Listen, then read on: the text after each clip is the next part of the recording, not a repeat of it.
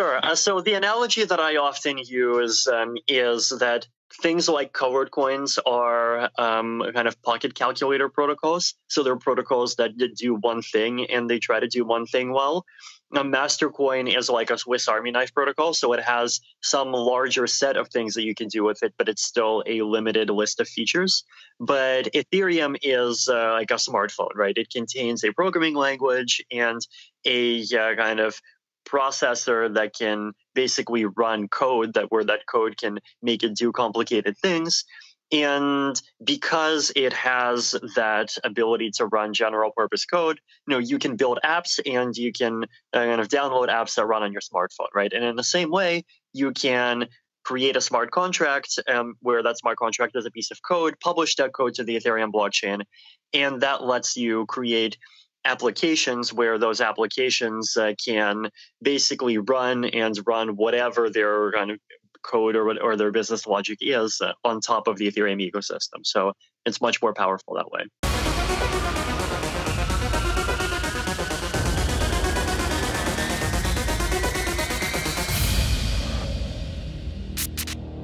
Self-destruct sequence activated. 3, 2, 1.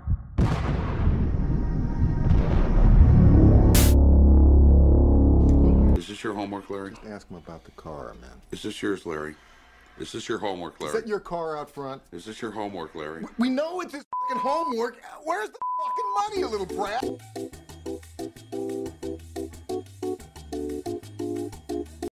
Welcome back to the channel, everybody, where we talk about all things crypto all the time. My name is Johnny. Thanks for dropping in, and let's go ahead and get started.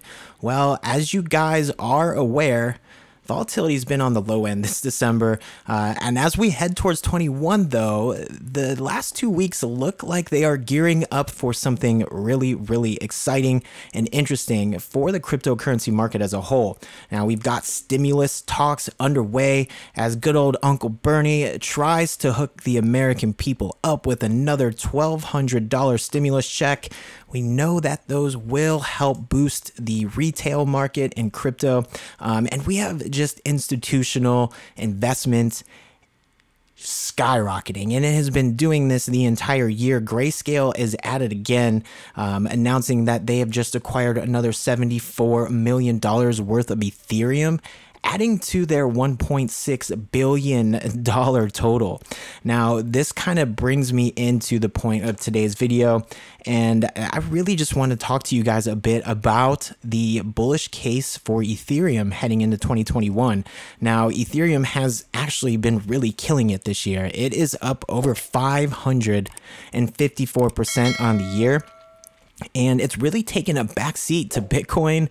I mean, Bitcoin has been really bullish, but it's taken a backseat. This is 554%. This is nothing to laugh at.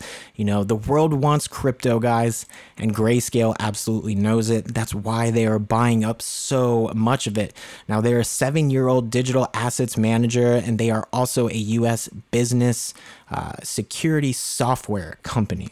They've been making these announcements, and it says here that as of April, they had bought over 50% of the total available Ethereum supply from the miners. So that is just absolutely incredible. I mean, they see this opportunity and the value proposition that is Ethereum, and it's only going to get much more bullish. And in the wake of this, we are now seeing Ethereum only portfolios. I mean, this isn't new to a lot of you, but some of you like, really? Yeah, I mean, it's incredible. So earlier this month, Michael Sonnenschein, the GM of Grayscale, said there was an increasing number of investors who are Ethereum only, hinting towards growing conviction around Ethereum as an asset class. In a phone interview with Bloomberg, he said that over the course of 2020, they are seeing a new group of investors who are Ethereum first and in some cases, Ethereum only. Like Bitcoin, the smart contracting platform that is Ethereum is experiencing a first mover advantage over other digital assets like Polkadot and Cardano, and it's the dominant crypto in its category. It's the smart contracting capacity of Ethereum that just brings this broad spectrum of functionality to the cryptocurrency market, and this includes DeFi. Now, DeFi has over $14.9 billion locked in total value. This is incredible considering if you look to March of this year, it was under $1 billion. Now with DeFi, with Ethereum, you know, as a smart contracting network in itself, it is set to really take over in terms of market cap as the #1 cryptocurrency in the world. Now, economist Raoul Pal, he says that Ethereum, you know, its probable adoption is programmable money, which is already en route, it's already happening, will make it, or we will see it, become the largest cryptocurrency by market cap, overtaking Bitcoin. He says sometime within the next 10 years, but it could definitely happen sooner. And he said at such time, you know, several blockchain networks may account for a larger share of the global financial market. As digital assets become more and more mainstream, we are going to see them weeded out, but we are also going to see a bit more competition. Let's actually hear what Raoul Pal has to say and how he compares and contrasts, you know, how both Bitcoin and Ethereum bring value to the new financial system. Yeah, it's interesting when we look at the collateral layer. I think of, you know, Bitcoin is like this super version of US Treasuries with no extra supply, and gold with less supply. That's instantly transferable, exchangeable, recordable, all of that stuff. And this layer with Ethereum, I think by the very function that a whole DeFi system is being based on it, it's not such pristine collateral because there's going to be claims on a lot of stuff, but that's okay. It's still high quality collateral. And I think that's the point in this. And, you know, I think calling it silver is probably a disservice, but it has the commercial aspects and the other properties. I think it ends up being a larger market cap than Bitcoin potentially, just because of the applications. That doesn't make Bitcoin less valuable. Bitcoin is kind of constrained by its 21 million, so it should be. So it's, I don't know. It's very interesting. And I think what I don't like is this whole space fights about one versus another. It's just simply wrong. They are both in the same space playing different roles.